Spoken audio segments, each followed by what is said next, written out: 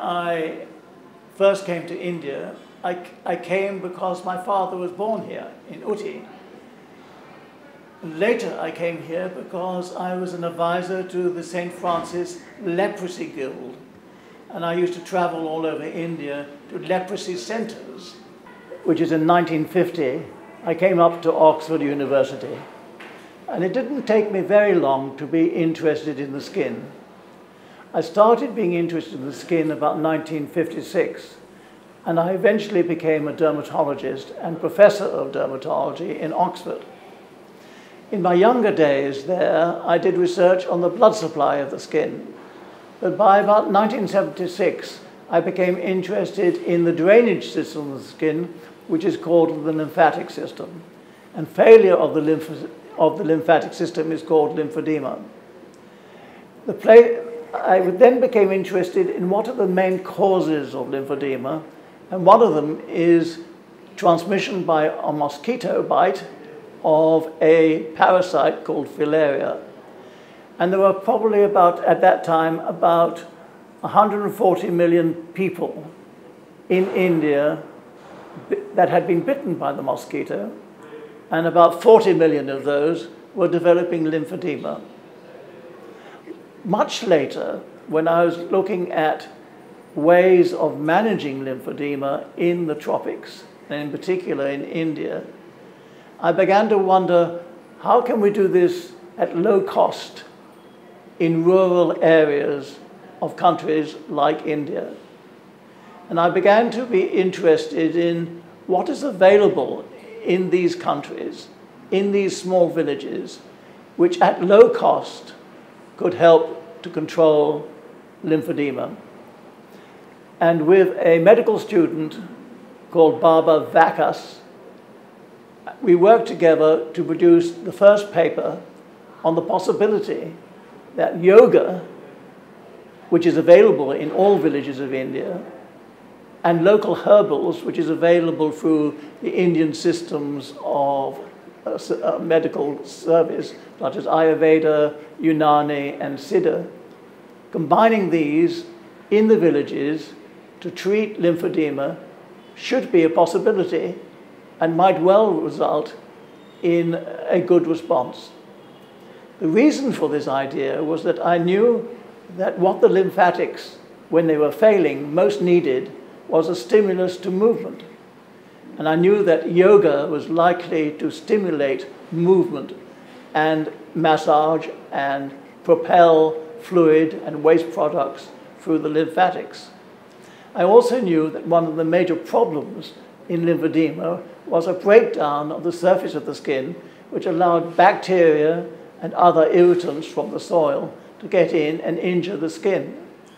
And therefore, anything which could be used as a soak and a wash, which was locally available, and which would kill bacteria and restore the skin, would be a benefit. And I knew that Ayurveda had such therapies.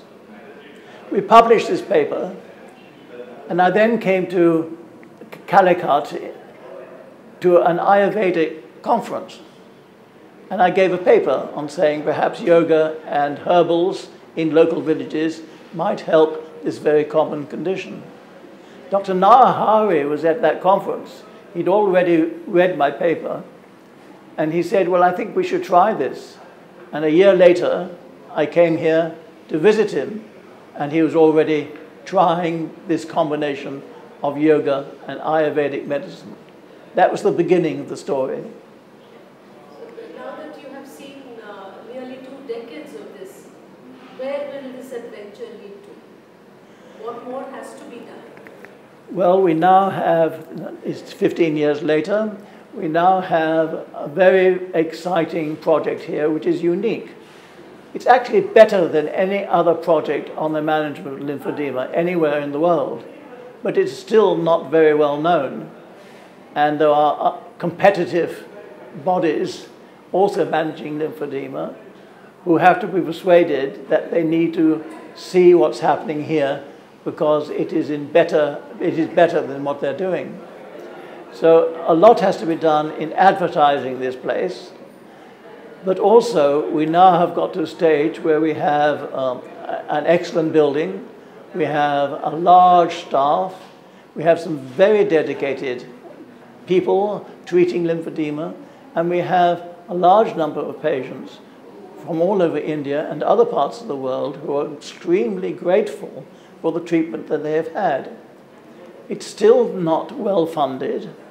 It's still got a long way to go before it is persuasive of critiques who haven't really been here to see how good it is.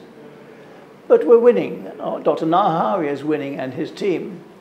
The combination of Ayurvedic medicine with yoga and biomedicine is a form of integrated medicine which deserves a lot of funding.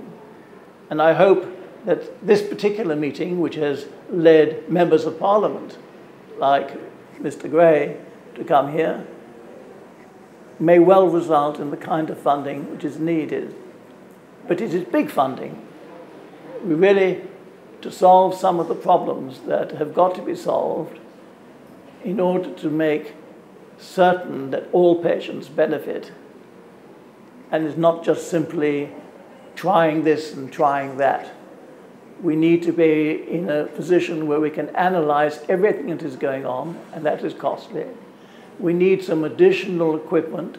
We need some more research, some of which is quite expensive.